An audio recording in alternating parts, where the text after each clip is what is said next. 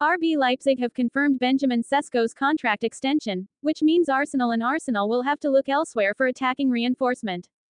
Sesko had been linked with a number of top clubs around Europe, including Milan and Arsenal, but decided to sign a new deal with Bundesliga side Leipzig. I had a good first year at RB Leipzig and am incredibly happy to be here. Team, club, city, fans, the overall package is simply outstanding for me. The early contract extension was, therefore, the logical next step for me, the striker told the club's official website.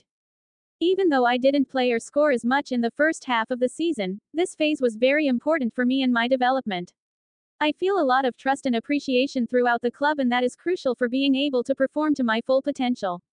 In the second half of the season in particular, I was able to give something back with my goals. We have a team with great potential and a balanced mix of young and experienced players. I'm really looking forward to taking the next steps with this team. We've already achieved a lot in my first season and have often shown the amount of quality and outstanding football we can bring to the pitch. But there's still a lot more to be done, and that's now our common goal.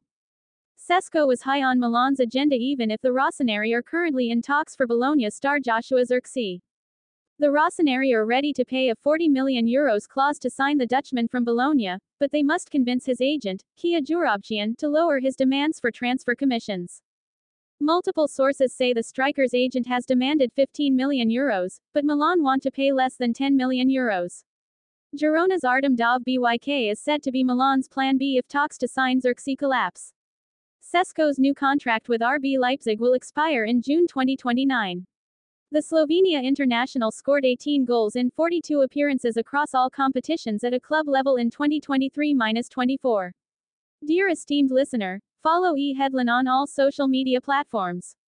Subscribe to our channel on YouTube for more.